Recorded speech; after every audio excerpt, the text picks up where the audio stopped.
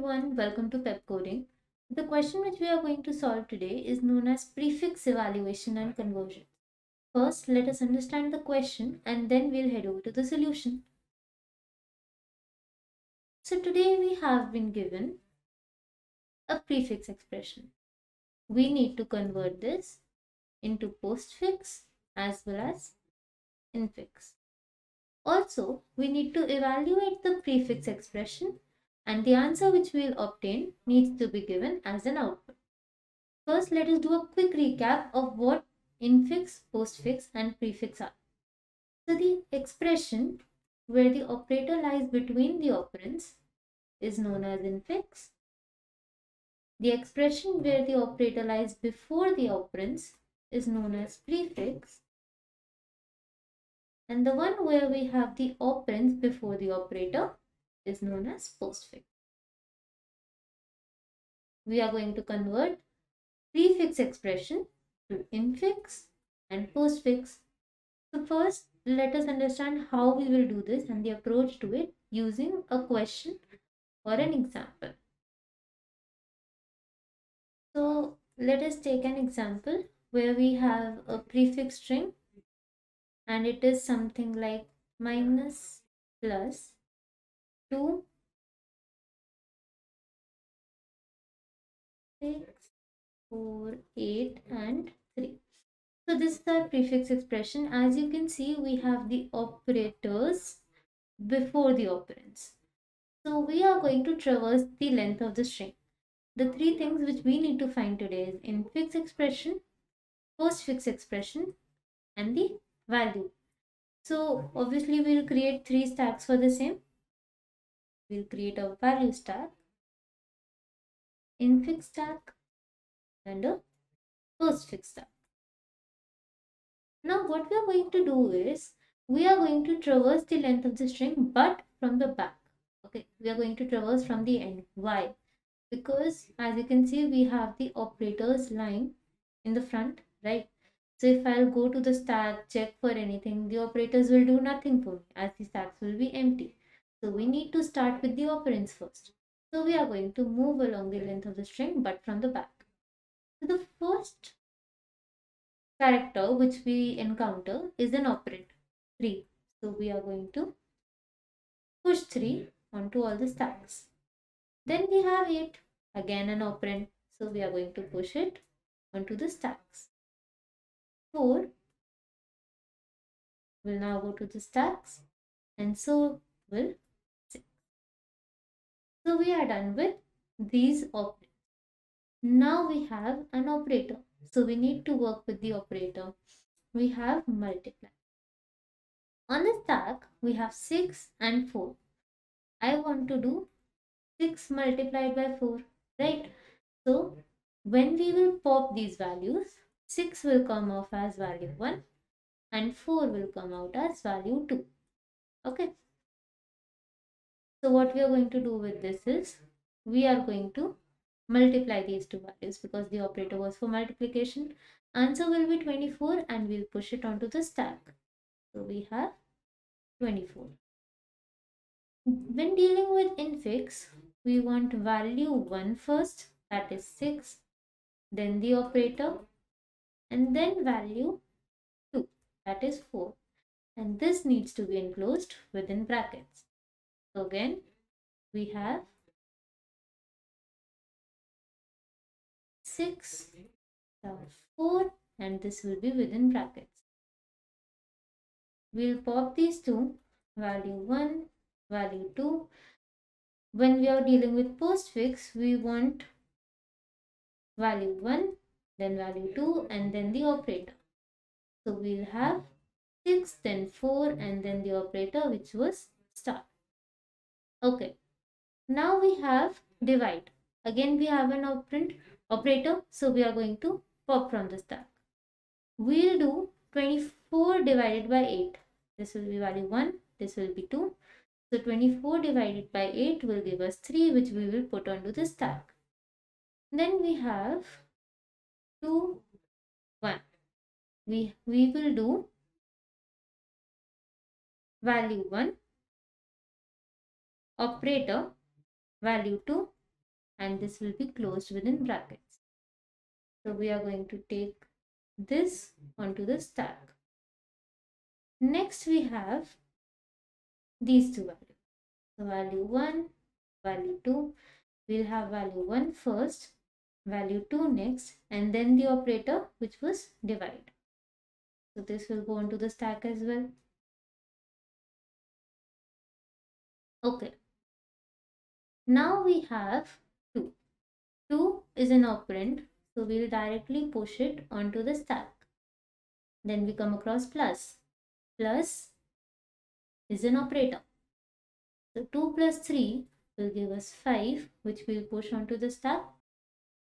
For infix stack, we want this as value 1, this as value 2, right? So we are going to pop. We'll have value 1, then the operator, then value 2, and we are going to enclose this within brackets. So we'll have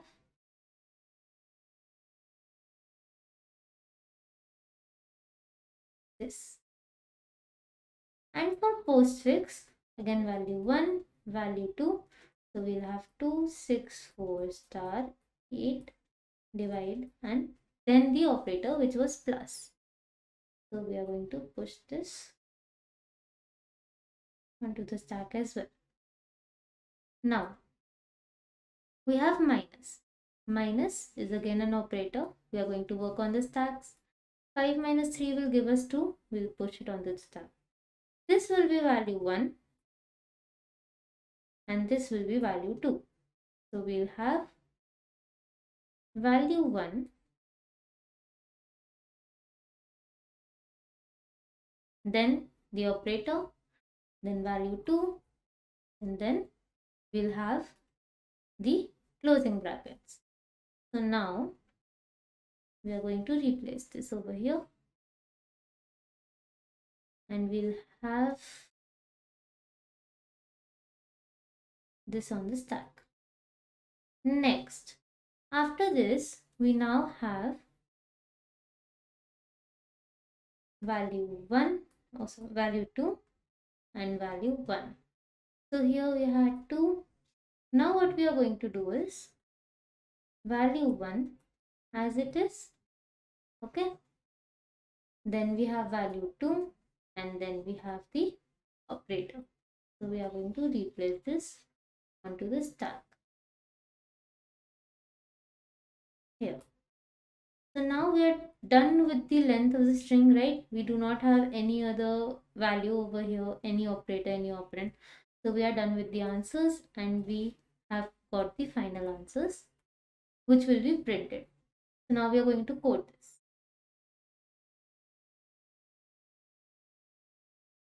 We are going to take 3 stacks. The first stack will be for values, and since it is for values and we need to operate upon them, we are going to take it of integer type.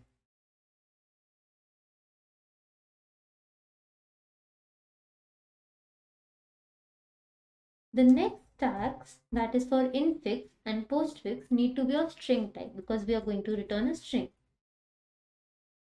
So postfix, and then we have one for infix.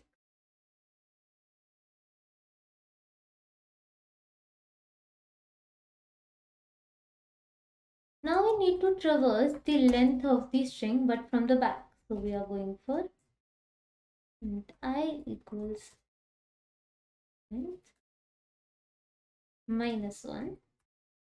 It will go till 0. We'll keep on decreasing it. Okay. We need to check for each position. So we want a character value. We'll have character ch and it will return the character value at the position. Now we need to check whether the value is an operator or an operand, right? So we check for operators and operands. If it is an operand, it will lie between 0 and 9. In that case, we need to push the values onto the stacks directly. So we'll push to the value stack, we'll push to the infix stack, and we'll push to the postfix stack. Okay. Now the value stack is of integer type. We have a character. So we need to subtract 0 character from it. Why? Because it will return to us the same value but of integer type. Working with infix and postfix, we need string type and we have a character value. So we are going to pass an empty string along with it so that we can return a string type. Similarly, we'll do this for post. So now we are done with the operands. This needs to be if. If it is not an operand, it will be an operator. And if it is an operator, we need to do multiple tasks for each stack, right? So let us create a function for that where we'll pass our stacks. And we'll pass the character, that is the operator. Since it is not an operand, it will be an operator. So we'll pass the operator. Okay. Now let us work with the function. So we'll create a function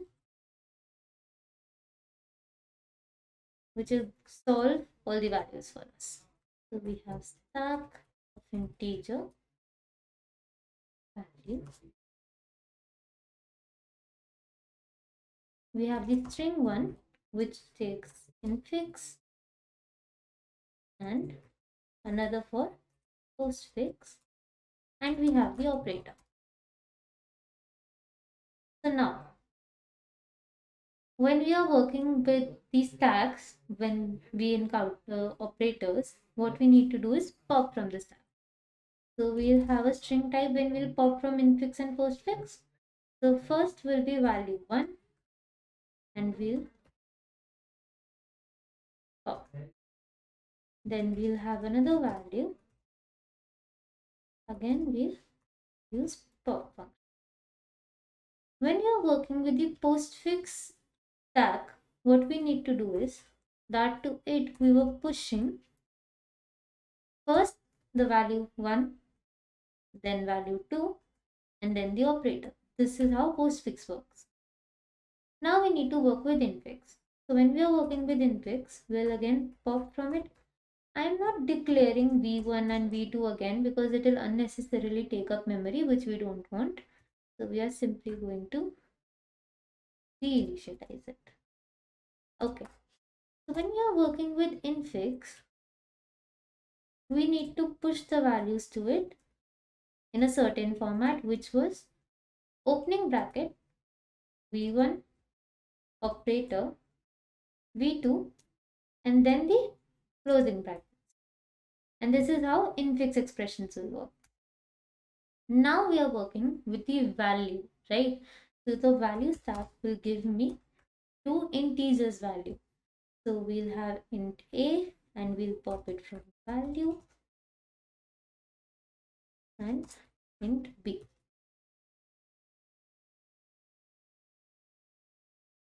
Now when we are working with the value stack, we need to check what the operator is because we need to perform the mathematical functions according to the operator. So we'll keep on checking whether it is a plus sign,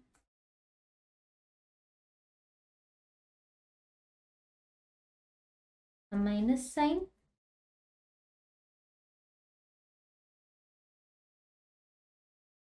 multiply, or divide. Right? So if it is plus, we'll simply push a plus b to the stack. If it is subtract, we'll push a minus b. If it is multiply, we'll push a multiplied by b. Otherwise, we'll push a divided by b. Okay. And now we need to print the answers. So we need to first print the value which we have evaluated. So the value we'll get. Okay, then we need to print the infix expression. So we'll pop from infix and print. And lastly, we are going to print the postfix expression. Right? So we worked with the stacks, that is postfix, infix, and value stack. And now we are printing them. So let us try to run this program.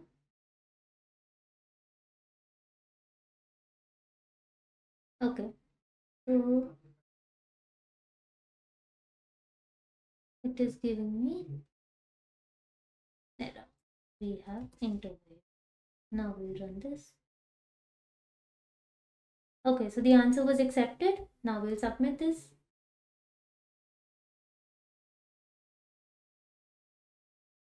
And it is the correct answer. So we worked with prefix evaluation and conversions. I hope you understood the question as well as the solution. Thank you for watching. Please like, share and subscribe to the channel.